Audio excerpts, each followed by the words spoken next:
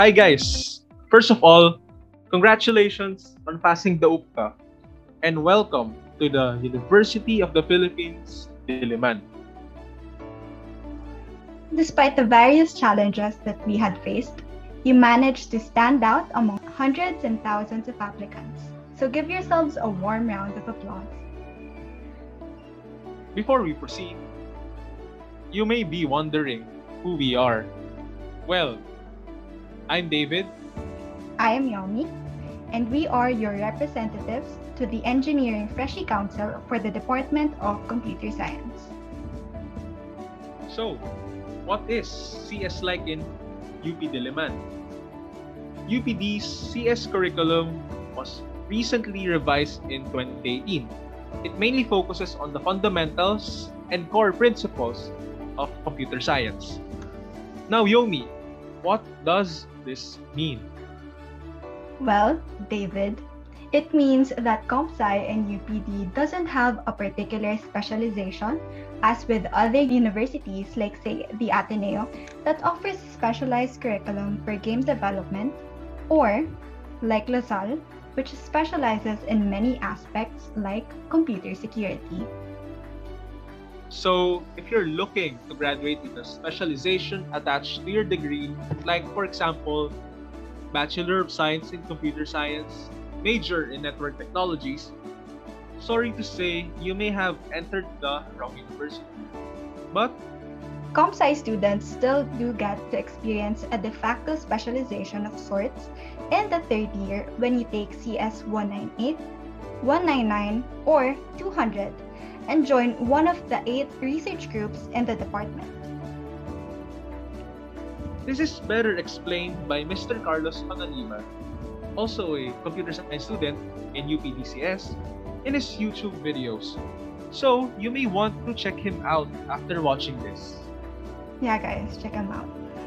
Okay, for your first year, you will most likely have to deal with majors such as CS10, CS11, and CS30 for the first semester, and CS12 and CS31 for the second semester.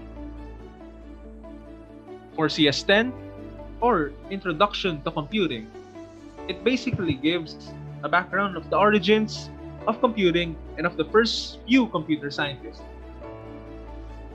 In college terms, they say it is very unknowable. CS11, or Computer Programming 1, is where you actually code. Our language at the time was Python, and we had lab exercises. Our final project was to make an interactive game. You're expected to have zero knowledge of coding, so to my fellow beginners out there, don't worry, it's not too hard.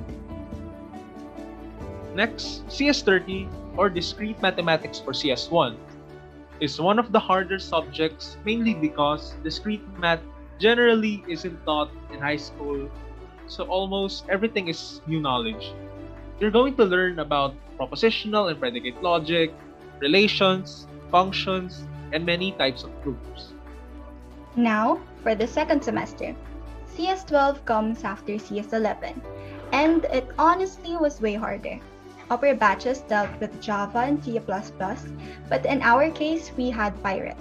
It was challenging mostly because the only reference we had were our professor's lecture materials, so we couldn't, as they say, Stack Overflow our way through the lab exercises.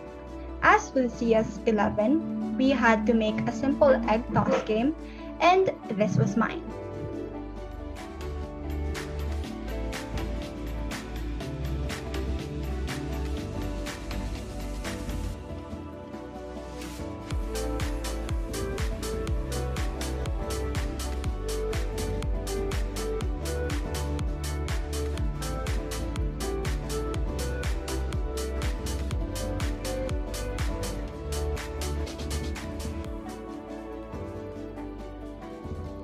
Lastly, CS31, which comes after CS30, deals with more complex topics of discrete mathematics. It involves combinatorial proofs and permutations, but when you get to graph theory, the lessons become really fun. For CS orgs, we mainly have UP Cursor, ACM, and CSI. Currently, I am a member of UP Parser, and we focus on socio-economic endeavors that promote holistic development of computer science as a tool to solve real-world problems. For UPCSI, or UP Center for Student Innovation, it is a service-oriented organization aimed towards the enhancement of student learning by working with real-world software projects. And last but not the least, to talk about ACM, we invited our fellow batchmate, Melo. Hi, I'm Melo, and I'm an incoming second-year student in computer science, and I'm a part of UP ACM. So our organization is part of the largest international computing society, which is the Association for Computing Machinery, which is in the name of our org. So what do we do? Well, as for me, I'm under the marketing department of our org. So I talk to big tech companies and we try to work out a partnership so that we can fund different events and provide opportunities for our members. So some of our partners we've had include Samsung, Navitaire, Expedoc, Course Hero, and a lot more that we've interacted with in the past. So some of the benefits we get include, exclusive internships, and also, of course, lots of capital for our events, and building connections and, building close ties with these big tech companies. Recently we've secured a paid robotics internship with one of our partners, which is open to all members of our org, and that includes freshmen, of course. That said, this is what I do as a marketing associate, but there are tons of other committees which we have in our org. So, if you're into publications, logistics, memberships, we have that for you. So, if you're interested, be sure to check us out when it's application season. Okay, that's it from me. Bye. It's no secret that computer science has a lot of opportunities. You can opt for software engineering, web development, network security, cryptography, and many, many more. But one misconception is that all careers only focus on coding, which isn't true. We know that being a freshman isn't a walk in the park. You're going to face a lot of new things, new people, new environments, and new cultures. It's going to be really hard, and you're going to reach a time when your doubts will overtake the trust that you have of your own abilities and skills. But do know that all of it is part of the process, the bigger picture. And we, your department representatives, promise to guide you along every step of the way. Best of luck, Freshies! And of course, if you have any questions, concerns, or anything at all, feel free to communicate with us, whether in Messenger, Discord, or other communication platforms. Feel free. Once again, I am David. And I am Yomi.